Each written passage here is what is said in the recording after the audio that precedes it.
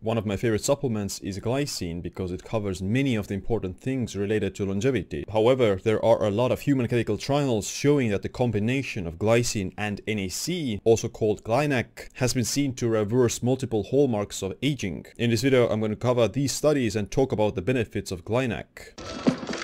It's showtime. Let's start with the main issue, which is the increased oxidative stress that happens with aging. During aging and in various disease states, you see an increase in oxidative stress characterized by reactive oxygen species, inflammation, and cell senescence. The reason older people have higher levels of oxidative stress has to do with the fact that their antioxidant defense systems aren't working that well. Older individuals have been seen to have significantly lower glutathione levels than younger people. It's been found that raising glutathione levels with glycine and NAC can correct this glutathione deficiency and as a result improve health status and the hallmarks of aging. The glutathione deficiency in older people appears to be caused by a significant reduction in glutathione synthesis. Glutathione is called the body's master antioxidant because it governs a big proportion of the antioxidant defense. Glutathione is made of primarily glutamine, cysteine, and glycine, which are amino acids. Glutathione synthesis is rate limited by glycine, making glycine the bottleneck for glutathione synthesis. It's been found that glutathione deficiency in aging is primarily caused by a deficiency in cysteine and glycine, but not glutamine. Both NAC and glycine have been shown to increase glutathione levels. A 2023 randomized clinical trial found that supplementing NAC for 16 weeks in older adults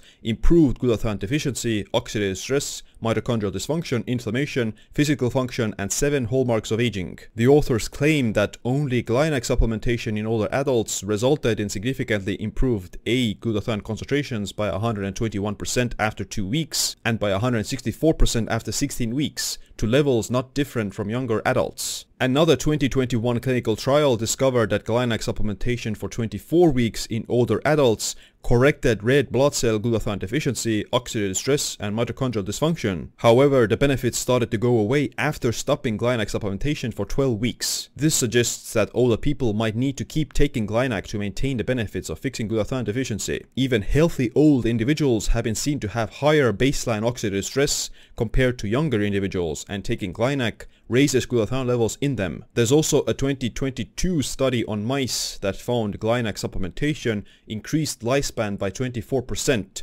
compared to the control mice by fixing glutathione deficiency and some of the hallmarks of aging. Another 2023 study on mice found NAC supplementation improves brain glutathione deficiency and was able to reverse age-related cognitive decline. These are obviously mouse studies, and we have no idea whether or not NAC supplementation would have any life extension effects in humans. But we do have a lot of human clinical trials by now showing how NAC supplementation improves the hallmarks of aging and many of the age-related conditions. Glutathione is very important in preventing cardiovascular disease and neurodegeneration. Obviously, you can't prevent these medical conditions with NAC, but there is evidence that glycine and NAC can improve some of the biomarkers related to higher risk of cardiovascular disease. In older adults, glycine levels are inversely associated with metabolic syndrome and cardiometabolic traits. Supplementing with glycine improves metabolic syndrome, including diabetes, obesity, hyperlipidemia, and hypertension. Patients with type 2 diabetes have glutathione deficiency. Glutathione synthesis is decreased in diabetic patients, which can be restored with cysteine and glycine supplementation. There's a lot of evidence suggesting glycine improves insulin sensitivity and glucose homeostasis through enhancement of insulin secretion. Whether or not NAC supplementation would have any benefits for younger individuals, we don't know either. It certainly has a positive effect in the elderly people because those individuals have lower levels of glutathione. But like we just showed,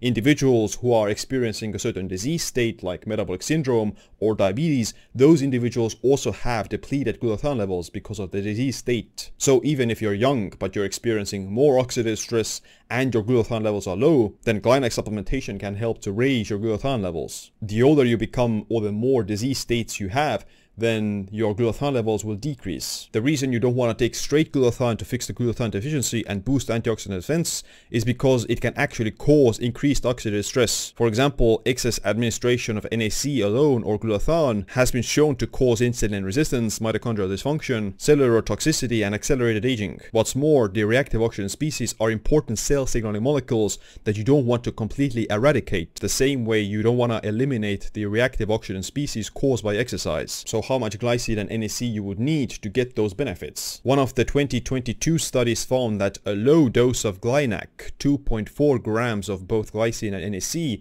wasn't enough to raise glutathione, but a medium dose of 4.8 grams and a high dose of 7.2 grams each did. In the human studies, glycine and NAC are usually given at a dose of around 100 milligrams per kilogram per day and 98 milligrams per kilogram per day for NAC. So I weigh around 80 kilograms, so for me that would be 8 grams of glycine a day and 7.8 grams of NAC per day. If you're an older person who might be a bit more frail and you weigh around 50 kilograms, then you would need 5 grams of glycine and 4.9 grams of NAC. However, keep in mind that's only for supporting the glutathione synthesis. Your glycine demand might be significantly higher than that of NAC. In total, you need at least 15 grams of glycine a day from various sources to support collagen turnover, glutathione, creatine and heme synthesis. You can check out my other video about how much glycine you actually need. But other than that, thanks for watching this video. Make sure you click the like, subscribe, notification bell as well. My name is Siim. Stay optimized, stay empowered.